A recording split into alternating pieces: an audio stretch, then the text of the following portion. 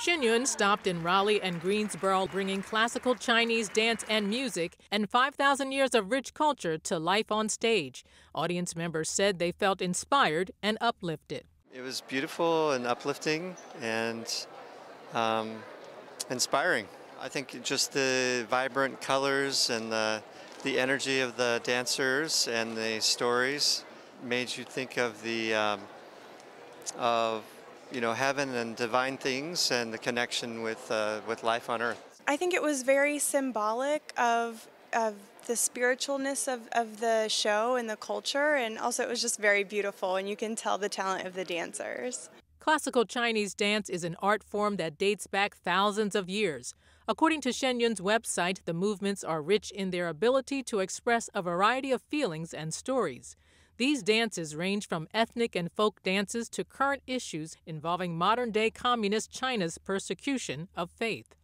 I just think it's lovely. I really like learning about the culture. I really like how the history is kind of mixed in with the dance moves. I feel like it's so emotional. Like, I got really emotional a couple of different times, so it's just been beautiful.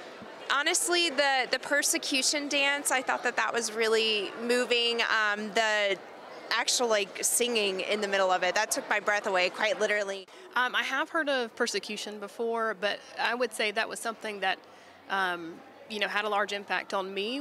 There was at least two pieces that focused on modern day China, and those were quite moving, because you hear about the persecution, but to see it acted out, there was a lot of feeling and meaning in that.